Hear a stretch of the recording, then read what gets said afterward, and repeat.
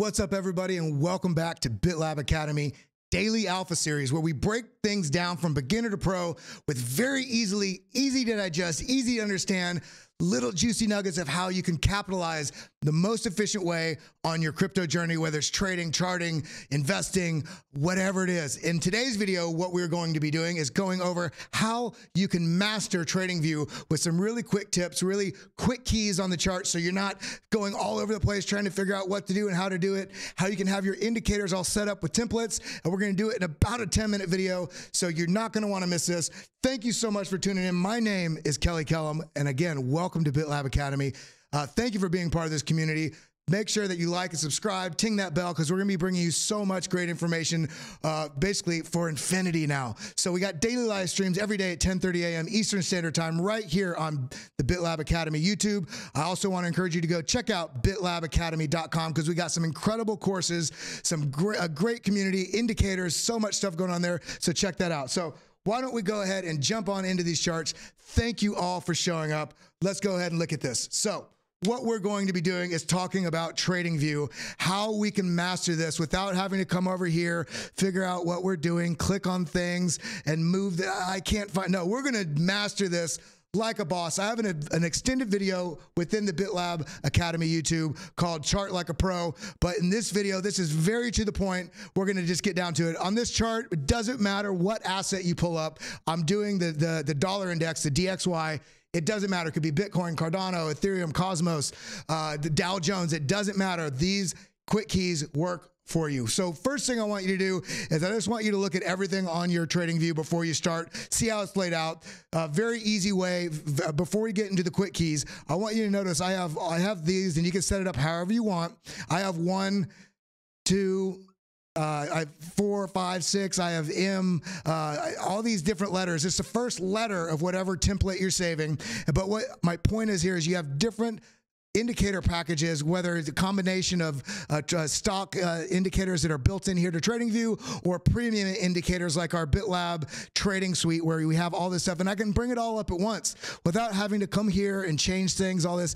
All you need to do is bring up whatever sort of setup you want, have all the, say 3, 4 indicators.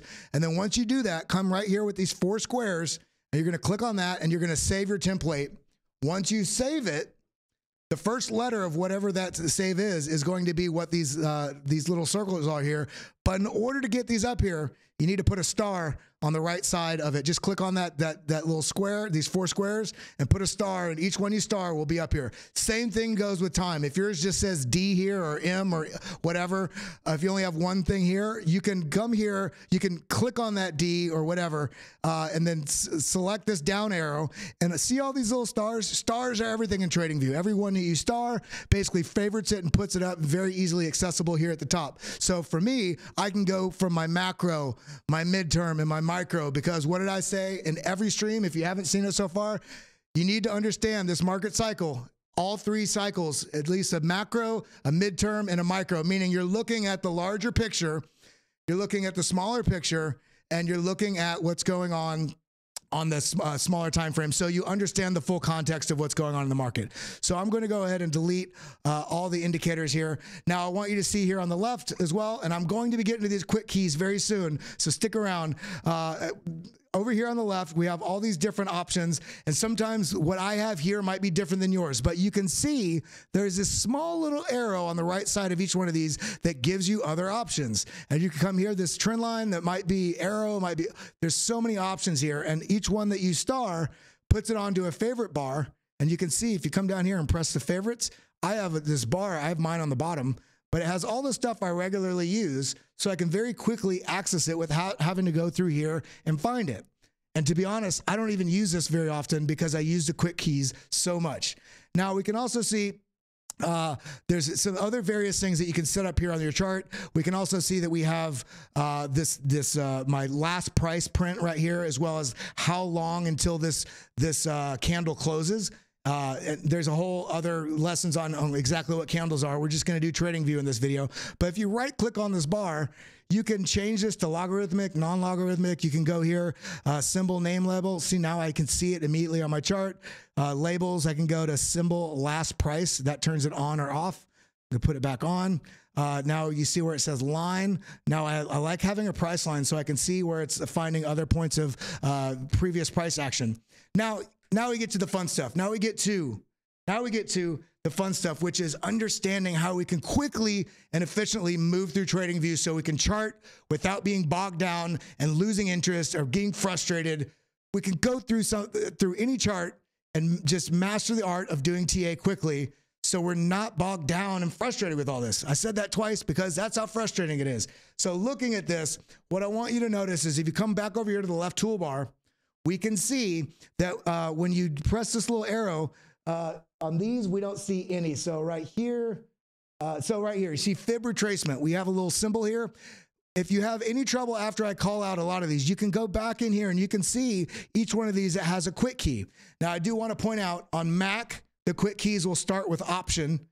And on PC, I believe it starts with Alt. So anytime I say Option, if you're on a PC, think Alt. So what am I talking about? Well, rather than coming over here and coming back and forth trying to draw this, I can do very quick mapping on this by using quick keys. So in order, I can do a horizontal bar across the entire chart here by wherever I put my mouse by pressing Option or Alt H, horizontal bar. If I want to put a vertical bar, same thing, Option V, okay? Delete those. Now, instead of having a bar all the way across, what I like to do for cleanliness, keeping my chart somewhat clean and easy to read, I like to do Option J, which is actually, accident there. I like to do Option J because that is a horizontal ray from this point forward. What does that mean? Well, here's a horizontal bar. You see how this is all the way across? And the ray is only from this point over. I like this because it keeps my chart clean. So now, when I'm trying to chart something very quickly so I can get a map of what's going on, and a lot of times I completely erase all my drawings on a chart and start from scratch. So this helps me do it quickly. So I go there. This is the top. Let's do another peek right here, Option J. We've got another sort of point of it. You see this point right here, and I have the crosshair dotted lines. So the reason I do this is so I can see without even putting a line that this is having confluence with this area here. What do I mean? Option J. Now you can see this found resistance. Similarly, this found resistance. Now we're kind of having a little bit of price interaction around these levels. Now, how do we draw a trend line? Well, we do Option T. So on PC, that would be Alt T. So Option T, and we can do a trend line. And all you do is press Option or Alt for PC, Option T. And once you do that, then your next click on the screen will be your trend line. Now, if you want to change any of these colors, I like to have a little bit of a color scale to figure out what points are resistance, what points are support, and you're going to have to figure what that is for your strategy. But you can double click on any of these lines and come in here to style. You can change, what colors they are, what thickness they are. If you want a dotted line, dash line, if you want a super thick, you can customize all this how you want and define based on what sort of resistance or support or trend line. You can customize what your look and feel is on this. So similarly, we can also do what are some of the other ones? We can also do the Fibonacci, which is also one of the most critical for technical analysis, effective technical analysis. I really like to use Fibonacci, which is Option F. If you're trying to find a retrace when it comes from here to the bottom, how high is it going to bounce? You start at the top here, press Option F, click. Now you don't have to continue holding. You just click, let off. And now you bring your mouse all the way down to where your low is, which in this case is right here. And we can see we have this map of Fibonacci's across the chart. Now you'll notice mine might be a little bit different than yours. I customize mine. Double click on your Fibonacci and you can turn on and off whatever you want on here. I like having the 382, the golden pocket, which is a 0.618 and the 0.65. Some people put the 0.66, but I like this is my golden pocket. And then the 0.786 and the 1. That's really all you need. And you can do some extensions if you want, 1.618, 2.618, etc. But for the basic Fibonacci sequences, the 382, 618, 65, and the 786 are the real key levels you want to look at. So we can do that again right here. We can do multiple different time frame, this more midterm Fibonacci, and you can see right here, this price down here to the bottom. Look at this, price pushed up, found issue, resistance, resistance, right in this golden pocket. That's why Fibonacci's are so useful to use in your trading. Now, you can also do an inverse of that. For instance, let's go ahead and delete this golden pocket. We can go ahead and to option F here from the bottom and drag all the way up to the top here where this local top is, and we can see this, obviously this wasn't a top at this point, but price already was finding sort of support at these levels. But if this were to continue a rejection, I'd be looking for a little bit of support here at the 382. And if that's lost, this is a very, very high hit rate with golden retraces on both the pulling back from an uptrend and bouncing up from a downtrend. The golden pocket is a very, very good spot to look for price action on charts. And you can do it on these macro terms, this midterm trends, and also these smaller micro local trends to really figure out where you're mapping your price action. So those are some of the main quick keys. And I'm going to go over them again just before we finish. Option J gives you array all the way to the right. Option H gives you a horizontal bar all the way across. Option V gives you a vertical bar if you're trying to measure times or map things out on a chart. Option F gives you the Fibonacci up to down, or same thing, option F, or down to up if you're trying to do retraces or pullbacks. And those are some really easy ways to really master your TradingView and getting your custom setup with across the top, your various different indicator setups, whether it be the BitLab trading stack with all the indicators we have, and also even within our own indicators, I have 4 different templates here with different settings, more aggressive, more conservative.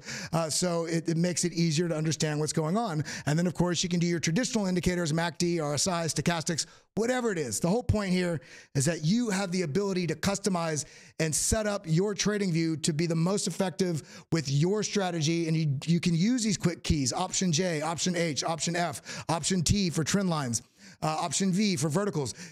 Experiment with all these. And if you get lost whatsoever on any of this, you can always come over here to the top left and come down to keyboard shortcuts, boom. And you can do chart and you get all kind of information right there. That's your hack for the day. That's your alpha nugget. That's on this alpha series, how you can master TradingView and do it like a pro. I really appreciate you all. Please make sure that you hit that subscribe button, hit that like button. My name's Kellam. I love building this community with y'all and sharing our experience with you. I hope you all have a wonderful day.